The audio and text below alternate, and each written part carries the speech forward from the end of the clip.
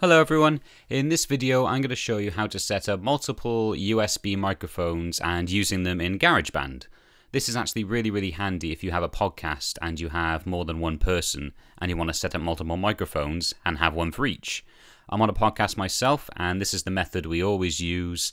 I've seen a lot of videos in the past that are quite complicated. If you just want a simple click and go sort of method and just record, I think this is the easiest way that you can do it. So what you need to do is that you need to go on your audio MIDI setup. Now I've got mine in my dock here. You could probably do a search for it in your search bar, or it'll be in your utilities folder in the Mac. So what you need to do is get that up and then click on plus here, and you need to create an aggregate device. Now this will be your main source of input of all the microphones you need. So you click on that, create aggregate device, and then it comes up with a selection of microphones that you have. I only have two microphones at the moment, so I'll be using those two. I've got the Rode NT USB and the Samsung Go mic. If you had 3 or maybe even 4 microphones, it would come up with that, and you just select them as you go. So you select the one microphone, the Rode NT USB, and the Samsung Go mic. It's got blue ticks by here, and I think that's drift correction.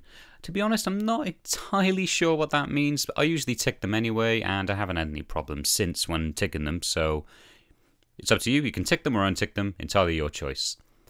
And if you were to have more microphones, you click select, select, select. I only have done up to 3. Whether it goes beyond that, I'm not sure, but I can't imagine it having any issues. But hey, I don't know. You have to try that yourself. So that's all set up. What you need to do now is close that down. Okay, and then you need to go on Garageband.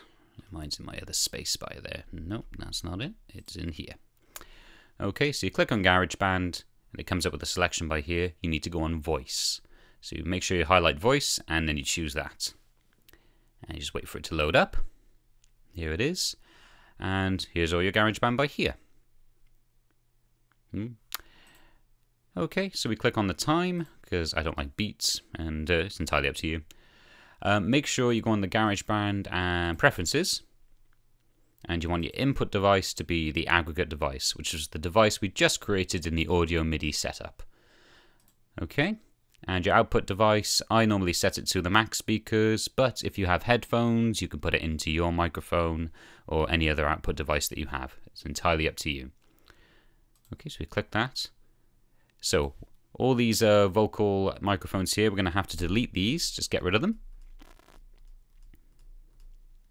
Okay, and then it will ask you to add more input devices. So we have the microphone by here. That's the main thing we need, particularly if you're doing a podcast. So it's got the inputs by here, but you want the double one. So you want input 1 and 2 and input 3 and 4.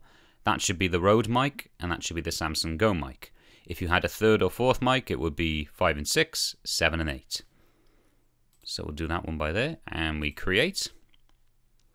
There it is by there. So we'll just double click that and write Rode for it. And then we add the other device, which is 3 and 4. Create that. And we do Samsung. So we know which microphone is which, and if they're all registering, which it seems like they are. So the important thing to do to make sure that they're both running at the same time when recording your podcast or anything else is you need to click on Track, Track Header, and then Show Record Enable button. So you click on that, and you probably notice with the tracks then, these two Record Enable buttons have turned up. So you need to click on them. And again, with any other microphones, you click on it and until they're all highlighted and flashing like that. And that should be fine. You are good to go. You just click record. And just testing right now, and you see both waveforms on 2 separate mics. Now, I've normally been asked sometimes microphones don't work well with others. So if I had 2 Rode mics, they wouldn't work together. I haven't tried it personally, but I have read a lot of comments sometimes that this does happen. And sometimes microphones don't play well with others. So if you even had a Samsung Go mic and then a Samsung Yeti, sometimes they don't work. I'm not sure why, but it could be a software thing, but that is beyond my control. But the Rode and the Samsung seem to work quite well together. So we stop that by there. And then you can go back and have a listen to make sure it's all good, and see if it's all synced up. It looks pretty good to me. And then I would advise you just to save that project instantly so you don't lose the tracks, because sometimes, you know, Macs can be a bit temperamental with that stuff like that. And that's pretty much it. Any questions, please leave a comment in the box below and I'll try and get back to you. But for now, good luck.